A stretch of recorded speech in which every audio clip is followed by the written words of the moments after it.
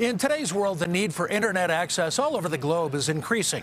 So is the desire to collect more data about our planet from outer space. Well, that's why one man in Colorado is removing a critical barrier to space travel by making reusable 3D printed rocket engines. Quite the story. Michael Abeyta was up north of Boulder to find out how this works. When you think of building rocket engines, you probably think of teams of scientists spending hours, days, even years tediously poring over every single detail to get everything right. Well, they're doing that here in Berthoud, just faster than anybody thought possible.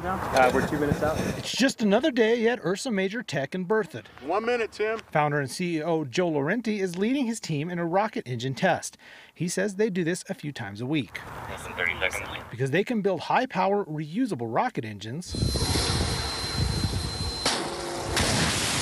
fast, which is new in the space industry. Rockets really, prior to 2010, had been decades-old programs that were either retrofitted or modified. These days, more and more companies and organizations need to get to space quickly and inexpensively.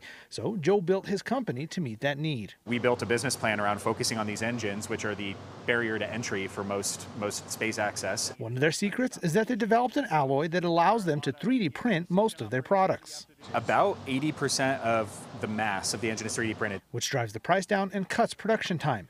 But Joe says, more importantly, has reinvented how rocket engines are built. I think it's how we're using it that is really revolutionary. It's using 3D printing to remove processes and build things that can't be built any other way.